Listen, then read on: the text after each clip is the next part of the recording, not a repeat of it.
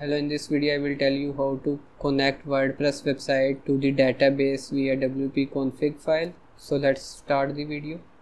Here you can see currently when I go to my website it shows this error. This is because the wp-config file is not there. So I will have to log into my cPanel.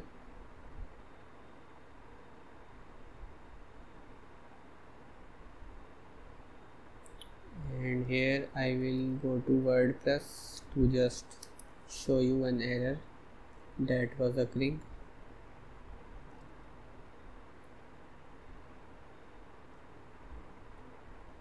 So here you can see it says could not determine database prefix for both of these two websites. So let me go back, and now we will have to go to the file manager, and we will also have to open phpMyAdmin.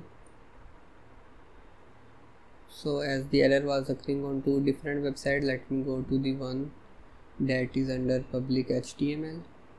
So here when I scroll down, here you can see 0 bytes wp-config.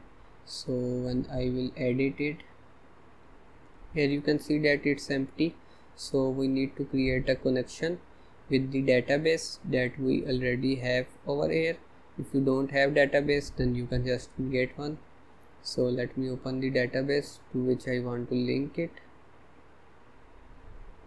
So let me open it. If you just want to confirm which is the database for your website, then you can select the database and go to post, and here you can see the link for the website to which it should be linked.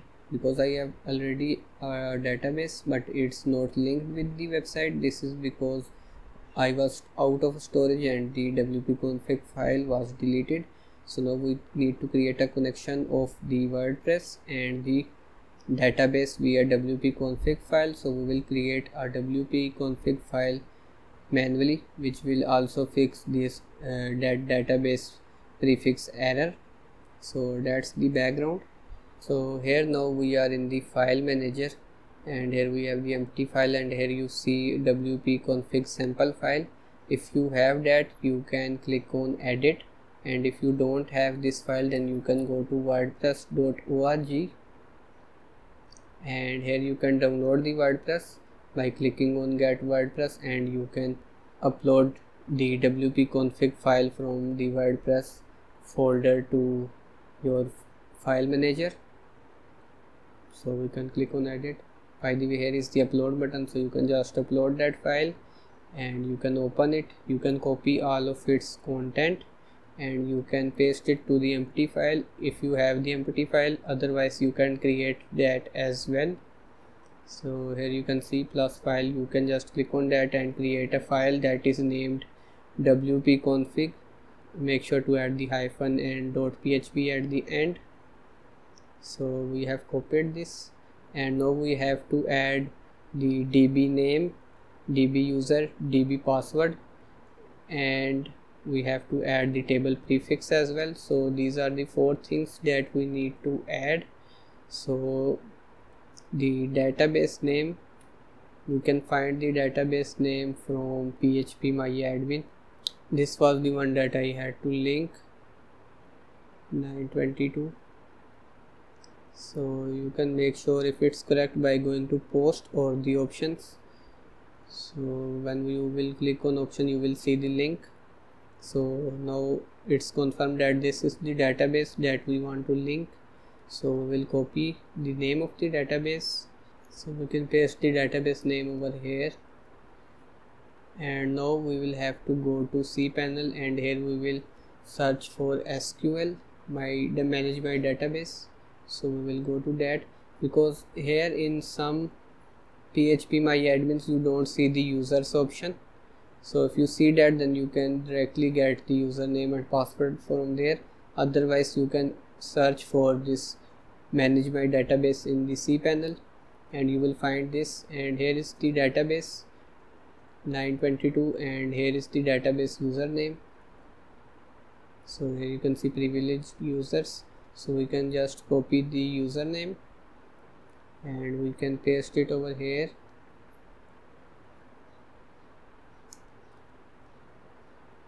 And now go back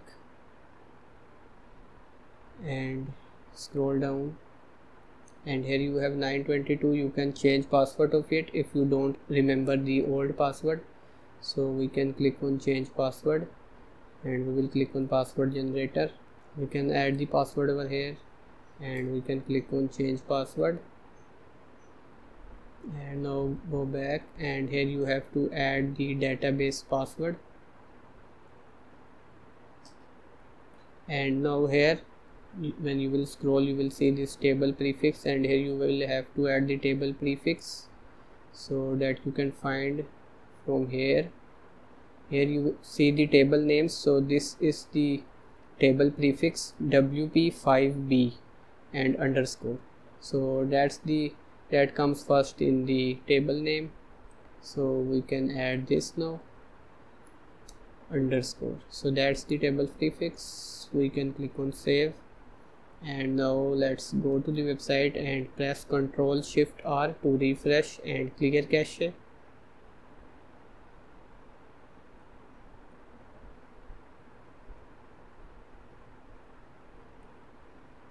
And here now you can see the website is working, and we can again go to cPanel, and here we will search WordPress,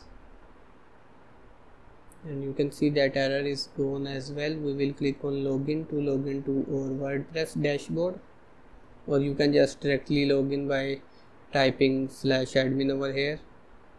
And you can make sure that your links are working fine. So if you see something like this error, then you can just go to your WordPress settings, permalinks, and here you don't need to change anything, just click on save changes, and now just refresh. So here you can see that error is gone as well. So that's it for the video. Thank you for watching this video. Like this video and comment on this video. This will help YouTube recommend my content to more viewers. Thank you for helping me grow. See you next time.